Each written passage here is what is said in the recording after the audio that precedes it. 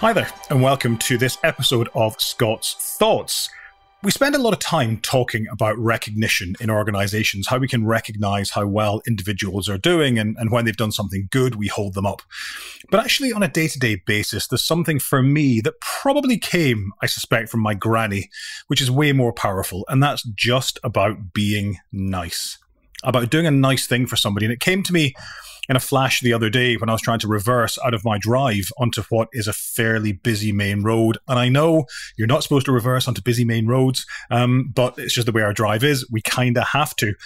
And what happens is that generally, no matter how far I am into the middle of the road, people still insist on literally driving around me, rather than just pausing for probably what would be 10 seconds just to let me out.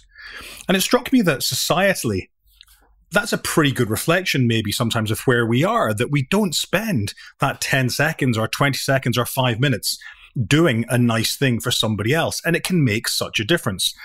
When we think about this whole idea of remote working and back to the future of work, whatever we're going to next, that whole idea of maintaining connections with people and creating a really strong bond of belonging, doing nice things can be a really, really important part of that. So couple of thoughts that might help.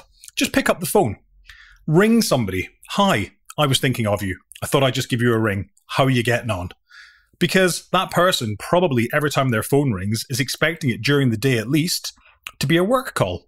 Is expecting it to be somebody asking them to do something or somebody calling with feedback. Just calling up to speak and chat about them can be a really, really powerful thing. What about a little random act of kindness? What about knowing that their favourite chocolate bar is a Dairy Milk or a Galaxy, putting one of those in an envelope and sending it to them? Like, the difference that would make for somebody opening that envelope would be phenomenal. And it's just that little 2 or 3 minute feeling that somebody cares about me that can make all the difference.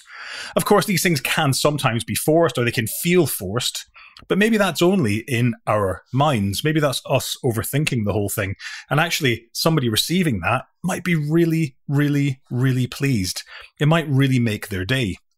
And of course, the one thing not to forget is that physiologically, when we do something nice for somebody else, we experience a thing called helper's high, where we get a little dump of endorphins because we've done that nice thing. You'll get it. You'll know it. That feeling when you put down the phone, having made that little phone call to say thanks to somebody, or well done, or I was just calling to say hi. That feeling we get, that little high, that's the endorphins racing around your system. And what a great thing to have happen to you as a result of doing something nice for somebody else. So that's my challenge for today and maybe for the rest of the week. Do something nice for somebody.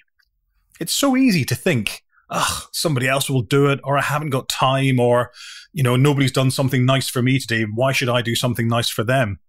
Take the time to do a nice thing, and trust me, you will feel much, much better for it.